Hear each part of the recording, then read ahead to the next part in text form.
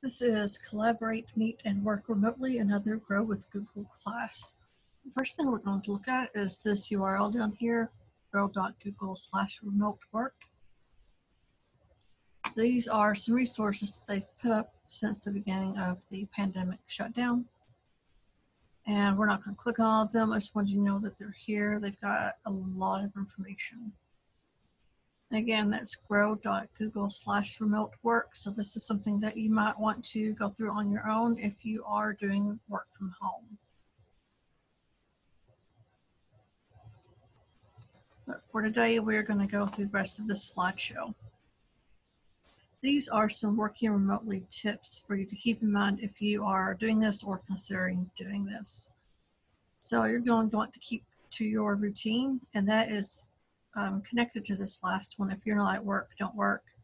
You don't want your job to balloon out to take up all the hours of your day. You're going to want to keep some time to yourself. If you have a routine, it's just easier to separate work from the rest of your life. They recommend having a dedicated work spot. You may not have an office at home, but if you pick a place like the kitchen table or a specific chair in your living room and that's where you work, that'll be another thing that makes it easy to keep your work from taking over everything else in your life. You definitely want to schedule lunch and breaks. It's a very good idea to get up at least every couple of hours and just walk around the room a little bit so that you won't get too stiff. You need to make sure you have all the tools that you need. Anything that you're used to using at work, you may not have all of the paper clips and staplers and highlighters, things like that. So you may need to equip your home office with those things that you use a lot. It's a good idea to create a daily to-do list, and it's a really good idea to do that the day before. If you do that when you're ending your work day, then the next morning when you go to your spot and you start to work, you've already got your marching orders set out for the day. It's a good idea to remember that if your coworkers are at home as well, they may have kids or pets in the house or something else going on that's creating some background noise. They may have some things going on that's making them turn things in late. So they may not be able to respond to you as quickly as you'd like. If you have a meeting with them, there may be kids going in and out of the room. So we all should just, I think, have a great deal of patience with each other. All of these are really good work from home tips. So that'll be something to bear in mind as you go forward. I think for a lot of us, even if we don't work from home all the time, we may work from home on a limited basis. So if you do these things, it will make it a lot easier. This is the agenda for what we're going to learn today. We're going to look at Google Meet and Calendar, Google Drive. We're going to learn how to share and comment on documents. We're going to talk about some different ways you can learn from anywhere and then have a little recap.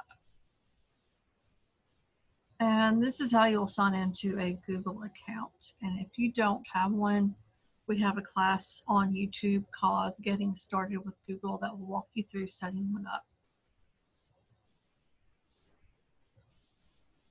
All right, so the first part is communicate from anywhere.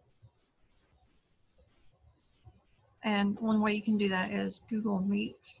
They used to have a product called Hangouts, which I think that they are merging with Meet. And you may recognize this little logo that looks like a green quotation mark. Now it's got a video camera in it. It's a way for you to have in-person meetings or video meetings with clients, customers, and coworkers.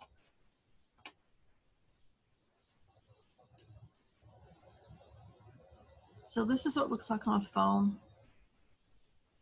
You can, for right now, you can have meetings with up to 250 participants. You can record the meetings, and there's encryption for the meetings. And if you are interested in the security, this URL down here at the bottom is how you can find out more information about that. These extra features are available through September 30th, 2020. There is a G Suite, which is their paid for version that has more features, and there's a consumer version. If you have the free version of Google, like a Gmail address, and you aren't paying for it, then in the future with Meet, you will not be able to have 250 participants. And in another slide, we're going to look at some more differences between the free version and the G Suite version.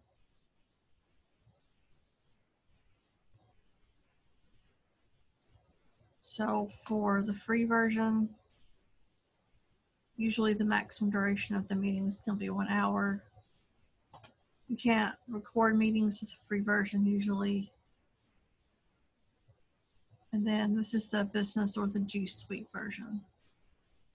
But right now, again, you can get all these features through the end of September.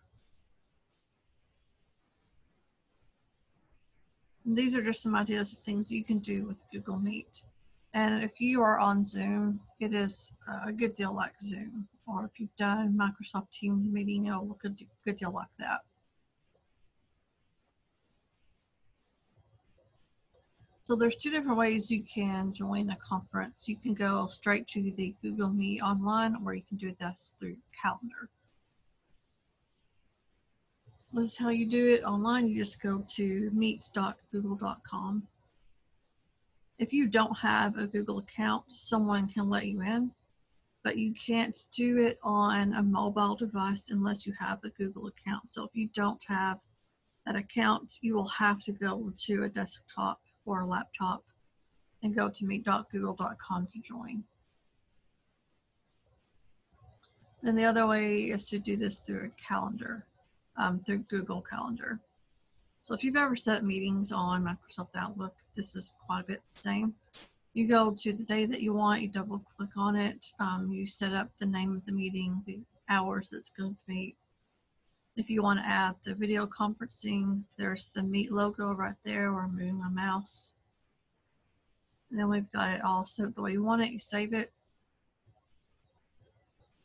There's a closer look at the add video conferencing. And you've got more options at the bottom, so you can click on that and it will give you some more.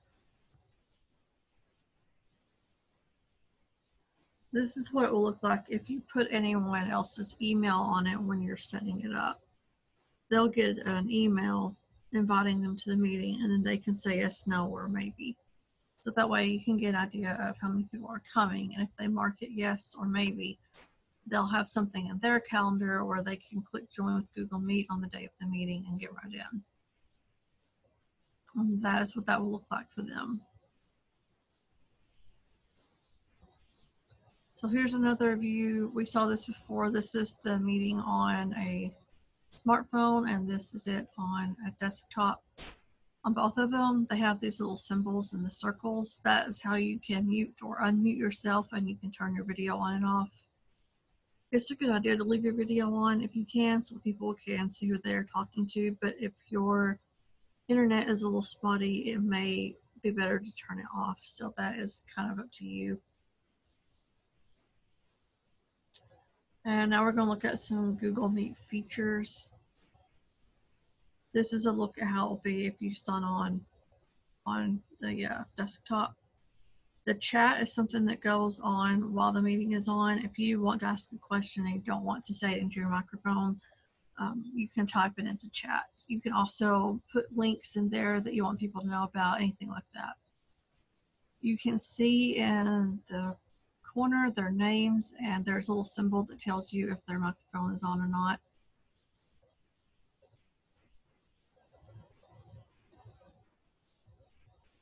You can share your screen, which is what I'm doing right now on Zoom. And you can have some choices about how you do that. You can show your entire screen, which will show your desktop and everything that's going on in the background. Or you can do a specific window. So what I'm doing right now is I'm sharing my entire Chrome window, which means I can go easily in between all these different tabs. And that is actually why I have my slides set up like this, so that I can do it more easily. If I go into present, then it makes this slide the whole window. Another thing you can do is a specific Chrome tab. So if you do that, and if I had it on just this tab and then I switched over to another one, it would still be showing you this, even if I was over here doing who knows what. So you just need to think ahead of time about how you want to share it. And there's your present now at the bottom. So if you share your screen, you can pull up something like a document that the team is working on. You can just show them a picture, you can play videos. Everyone will be able to see exactly what you're doing on the screen. And you can record meetings. So if you had something like a staff meeting, not everyone could attend, you could record it and then they could just watch it later. Here are some best practices. Again, keeping your camera on is a good idea. If your internet isn't working very well, you may have to turn it off to make it smaller bandwidth. But if everything is working, it's a good idea. It's a good idea to choose a neutral background. If you're doing this from home, you may not be able to, but if you can, just be aware of what's going on behind you. Also, think about the lighting. If you are sitting in front of a window, for example, it may put you in silhouette so that no one can see you and you're just a black shape against the window. So think about how that looks, and you can always turn it on before the meeting and see how you look on the screen. You might want to test out your microphone before the meeting. If you have headphones or earbuds that have a microphone, that might help. And if you mute your microphone when you aren't speaking, then all of your background noise, setting your coffee mug down the table, your dog barking and things like that, that won't be coming across the speakers for everybody else. And they recommend solid colored clothing for on camera instead of stripes and patterns. If you're in a meeting where you're going to be a very small square on the screen like this, and you can see these two people have on plain clothes, it could possibly be a little bit distracting if you have on a pattern and you're moving around like that. So it's just something to think about if you can do that. So that is everything about Google Meet, and we're going to look at some other ways to collaborate.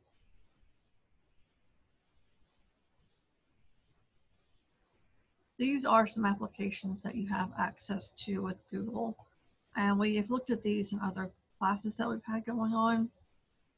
Sheets and docs are something that we've worked with, I think, in everyday digital tools for everyday tasks. Slides is what I'm doing right now, and we're going to have a class on that in the future. Photos will look familiar to you if you have an Android phone or tablet, because that is where it saves your pictures. You are probably familiar with Chrome, the browser, and Gmail is the Google email. This is how you will get to those. I'm actually going to go over to the next browser window and show you that. Another thing to be aware of is they've got this J up here in the corner that is showing that somebody is logged in. So here's this 9-dot grid, and that's where they put all of these apps, and you have access to all of this if you have a Google account. Now, if you don't have a Google account, your place of work may have some other suite of tools like Microsoft 365 or something else. It probably has pretty similar features to this. So if that's what you have and you don't want to sign up for the Google account because your coworkers are on something else, this will give you an idea of some things that you can look at and whatever it is you have to work with. And if you scroll on down, there's even more down here. Keep is a nice little notes app. There's the Hangouts, which is, I don't know if they're going to keep the Hangouts as just a chat, but in that you just type in somebody, you can't see them or talk to them, it's just the text. There's Meet. So I heard somewhere that they were going to merge those, maybe they're going to keep them separate. Books, finance, bloggers, so there's just a ton that you have access to, and there's even more down there. So if you do have a Google account, it's worth looking at that and clicking around to see what you have. We're going to look at Google Drive, which is, it's this sort of a triangle. This is what mine looks like. You can set up folders to keep things organized. It'll put the last 3 things that you worked on up here, and there's all these different kinds of things that you can use. And you can access this from your mobile device. And again, if you have an Android device, Drive will already be installed. One of the good things about Drive is you can, if you're working from home and you're working from the office sometimes, if you're working on something at home, you can save it to Drive, pull it up in your office, make changes to it, it's going to be still saved in your drive when you pull it up at home. Whenever you're working on one of these internet tools like Docs or Slides, whatever you do automatically saves, so you don't have to worry about saving it to drive because it's going to go ahead and do that for you. And you can save all kinds of files. There's a PDF down there. You don't have to just save your Google things. You can upload things like text files or Microsoft Word as well. And you can share, which I'm going to show you because they've changed it a little bit. If you go to this is what it looks like now. That's where you can change how people can share it. These are where you can get a link. So it just looks a little bit different, but you can share it with coworkers and decide what they can do, if they can make changes or only look at it. So instead of emailing around different versions of a document, you can all share one document so that you're all working on the same version of any kind of something like an agenda or a budget.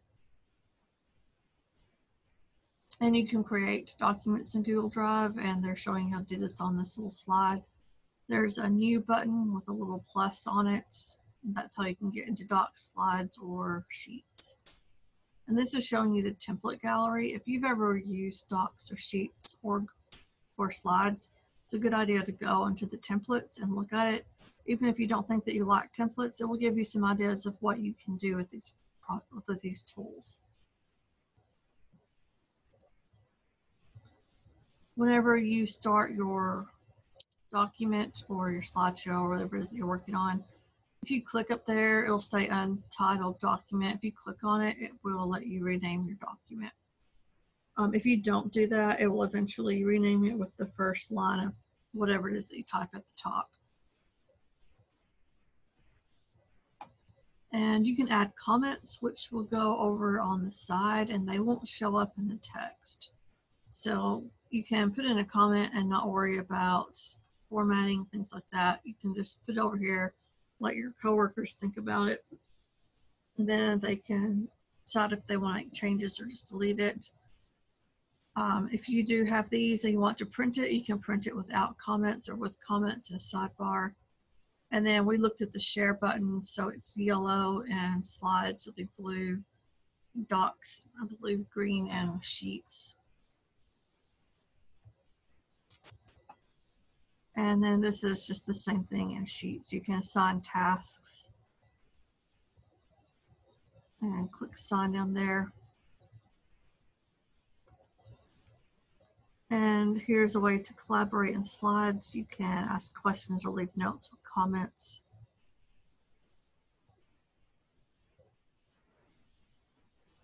And you can download other file formats. If you work on something in Docs and you have Microsoft Word at the office, when you get to the office, you can download it as Word. You can download things as PDFs. Plain text is .txt. That will take all the formatting out of it. So if you have things in bold or italic or different colors, it'll take all of that out, but you can put it into a notepad or WordPad. So these are just different options that you have. You can also upload from other formats. So if you're working on something at a place where you have Microsoft Word, but you don't have it in another place, you can upload it as Microsoft Word and then download it as something else later. And with some things, you can use them offline. You do have to be online when you do this, but you can make something available offline so that you can work on it in a place where you don't have Wi-Fi. And then these are just some other apps we saw that they have quite a lot later. So they've got forums, sites. There's the Google Play Store. All right, so now we're going to go into Learn from Anywhere. And while we're on this slide, we have another class about free online lessons with Learning Express and Linda. So that is on YouTube if you're interested in this for another platform. They have G Suite training, and G Suite again is the paid for version of all of their apps. And you can take all of this training online for free. If you do want to get certified, there's a test and it costs about $79. And if you want information, they've got the URL down here in blue. But if you don't care about the certification, you can take the classes for free. Applied to Digital Skills is something that we're going to have a class on and put it on YouTube later. It is a lot of video-based lessons that you can take for free. So we're going to have a class on how to get around in that. But if you want to try it out, they've got a URL down here. All you need to sign in is just to have a Google account. Primer is an app. It's really short business and marketing lessons, and it's a free app. It does not have a website. You do have to get the app to download for it. Well, it has a website, yourprimer.com, so they may be changing that, but at least in the past, you had to download it. And you can get it on Google Play or on the App Store for iPads. Skillshop used to be called Academy for Ads. It's a way to take free online lessons on some of their business tools. This one down here is Google My Business. They've got the marketing platform, Analytics Academy. So if you're interested in running a business or possibly someday being an entrepreneur, these are some classes you can take to work on that.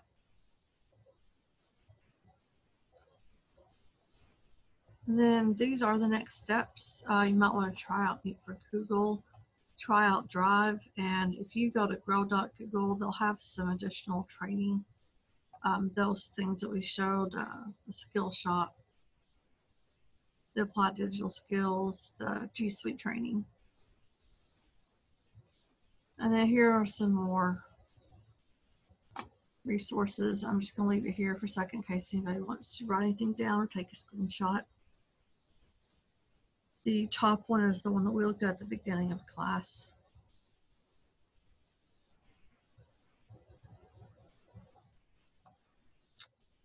Okay, so the last thing is how to contact me if you need any help. My name is Emily, and this is my work address at the top, and I check it constantly. The second one is my Gmail address. So if you wanted to do something like practice sharing a document, you could share it to me and just put on the message, let me know if you get this, and I will message back that I got it, how it looks.